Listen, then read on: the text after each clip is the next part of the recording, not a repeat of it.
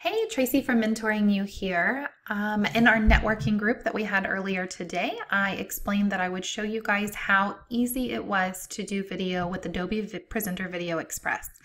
I am going to jump right in and show you exactly how you would record a video. Funny enough, Adobe Presenter Video Express won't let you record a video of its own software. So we're actually using a separate software called Screencast-O-Matic to record this demo. All right, so I've opened up Adobe Video Presenter Express. Once you sign up on the cloud, and it's $9.99 as a part of Adobe Suite, $9.99 a month. Once you sign up and download it, you'll just have a little icon in your dock. I'm working off of a Mac, so you would just click on that and it's going to open up the program that you see in front of you. From here, I'm going to click the Create New Project. And you'll see that it's going to bring up full screen what I've got on my desktop, and then it's going to load the software over it and you'll see me. So one of the really cool things about Adobe Video Presenter Express, we're just going to call it Video Express. One of the really cool things about Video Express is that it records simultaneously what your webcam is seeing and what's going on your screen, and then it allows you to merge the two incredibly easily on the back end when you're doing some video editing. It also has a few bells and whistles that are kind of fun to play with, like make my background awesome. So we'll click on that, and you can also take a quick snapshot.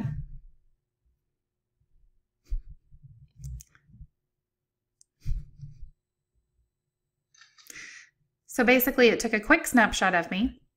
Then it wants me to draw a line from my face. So I'm going to start here all the way down my body.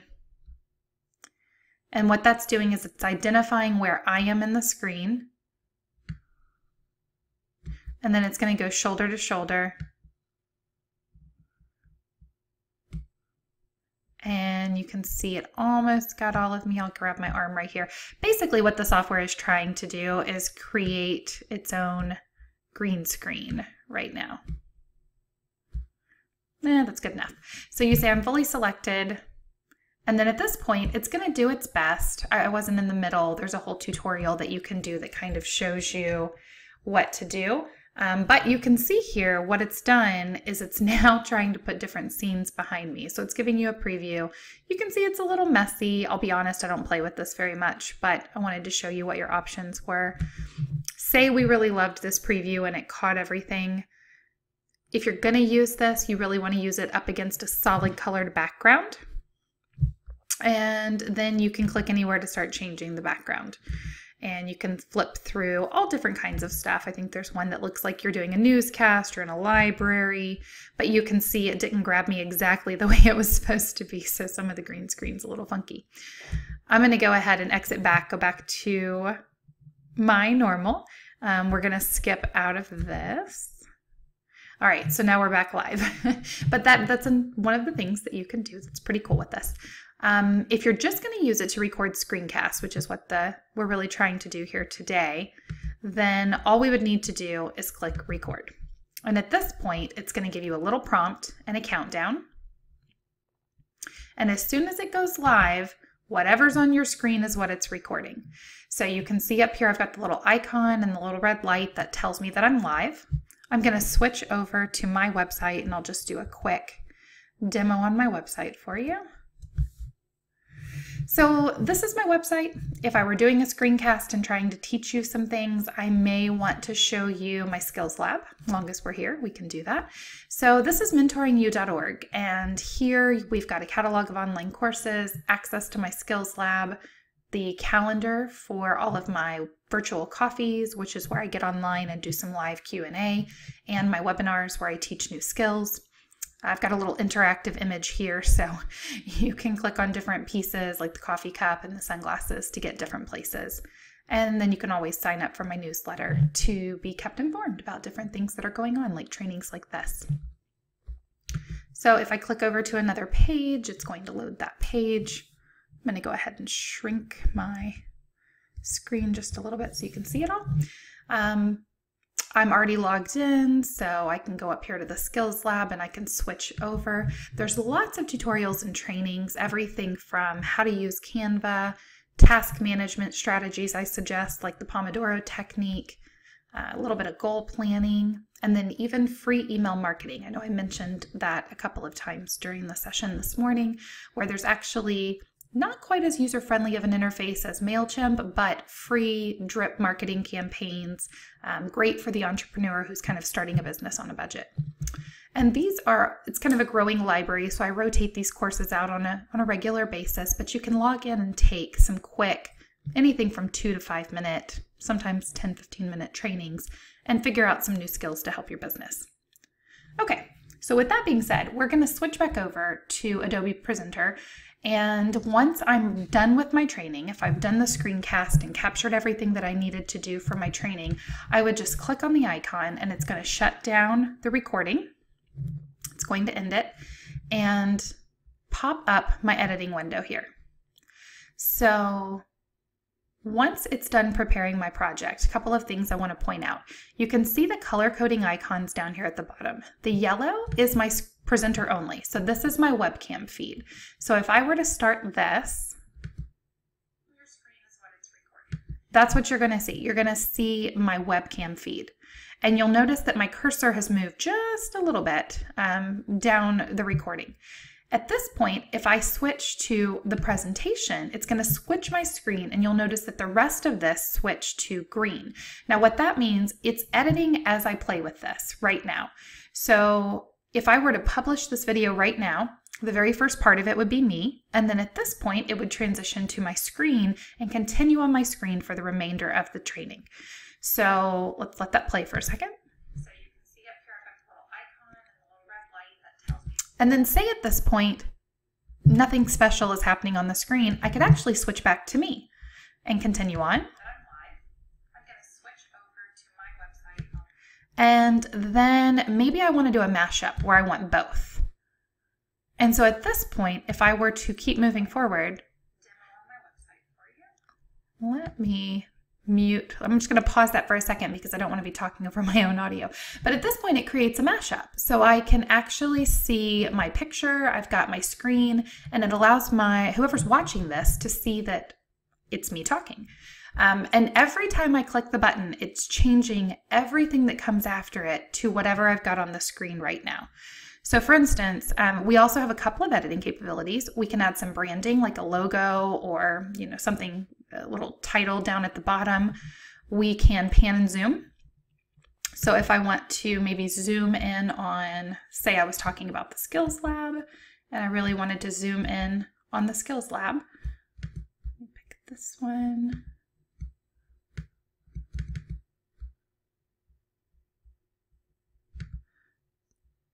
And I can edit this to where it's going to zoom in just for a minute. And then play for a few minutes. So this is my website. If I were doing a screencast. And then I can stop it again. And maybe at this point I want to go back full screen. So again, very simple editing tools. So I've pan and zoomed. Now I've unzoomed. And so we'll let that keep going. You have the ability to trim. So if I misspoke, if I had to sneeze, if the doorbell rang and I wanted to pause and cut that piece out, then I would just click the trim button. And as soon as I click the plus, it starts trimming. I may want to show you my skills lab. And when I pause, I can click the plus or the check mark, and now it cut that part out. We also have the ability to enhance the video. You can make it a little bit better. You can add annotations if you want to type certain things for people to remember. We'd have to switch back to the presentation screen, and then maybe we want to circle Skills Lab, and maybe we want to add text.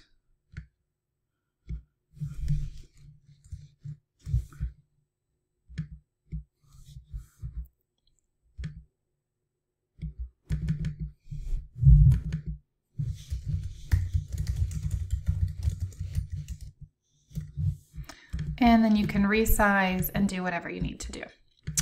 And then that's going to stay on until you pull it off. So this is MentoringU.org, and here, and I think it's default set for like 3 to 5 seconds, but you can grab these little arrows on either side and extend how long it stays on there to where you can kind of fine tune exactly what you need.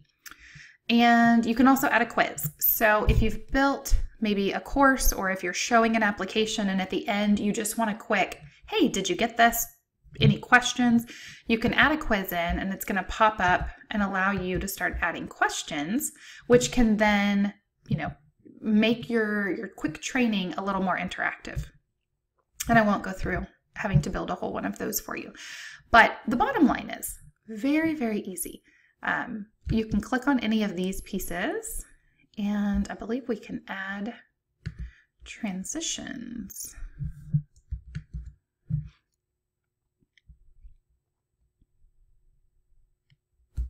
Perhaps not. Maybe that was in a slightly different...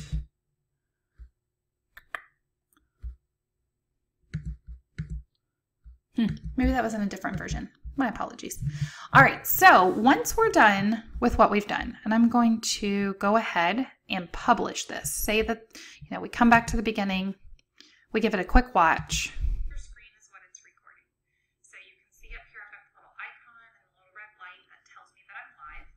I'm going to switch over to my website, and I'll just do a quick demo on my website for you.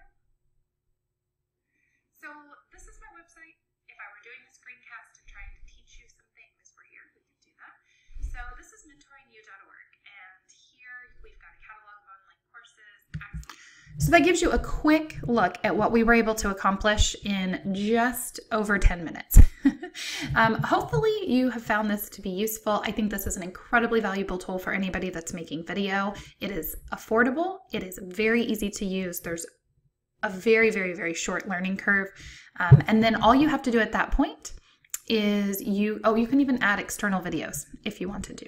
But all you have to do at this point, once you're completely done and happy with your video, you click the publish button, name your project,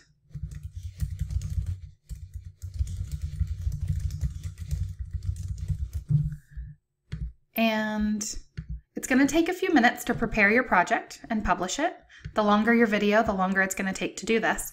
And then once you're finished, it's going to give you the option to download the entire package, which is going to give you an MP4 file that you can use anywhere, upload it to a service like Dropbox or a cloud-based service, or upload to YouTube or Vimeo. And when you upload to YouTube, you can connect it with your account. It's going to prompt you to fill in things like your description, whether it's public or private. And then it's going to upload straight to your account, where you can then use it to embed in email newsletter marketing, put on your website, share to Facebook, or just use to populate your YouTube channel, where hopefully you're driving traffic and gathering subscribers. So regardless of what you're using video for, this is a fabulous way to do it. Give that just one more second to finish, and I will show you how easy it is to upload to YouTube. And we're going to wrap up an entire producing and uploading of a video in less than 15 minutes.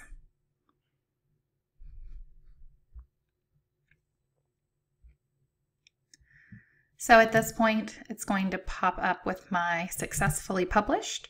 It's automatically trying to log me into Vimeo because it thought I clicked on that, but we're gonna back out and just publish to YouTube. I've already entered my credentials, so it's got me listed. I can title the video.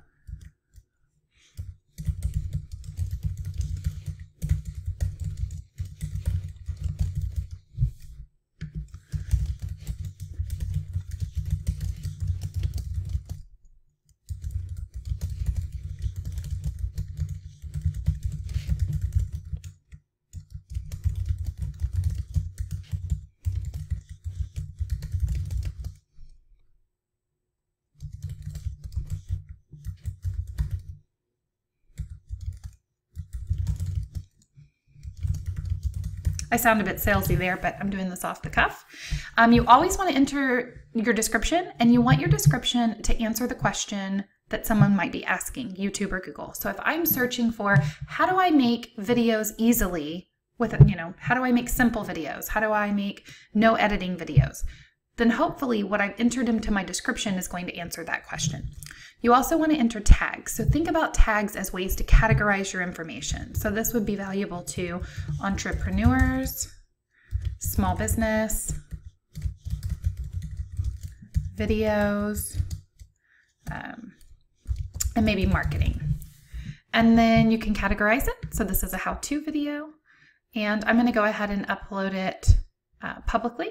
But if you're going to be making individual messages for, one person, or if you're going to be selling and maybe you just want to upload it so that you can embed it somewhere, you can always upload it as private and click upload. And then at that point, it's going to take just a little while to upload, and then it will be available. And I'm going to go ahead and cancel that because that is not our official final video. But that is how it's done. If you have any questions, definitely reach out to me on mentoringu.org or connect with me on Facebook at facebook.com/mentoringmompreneurs. I look forward to visiting with you. Have a great day.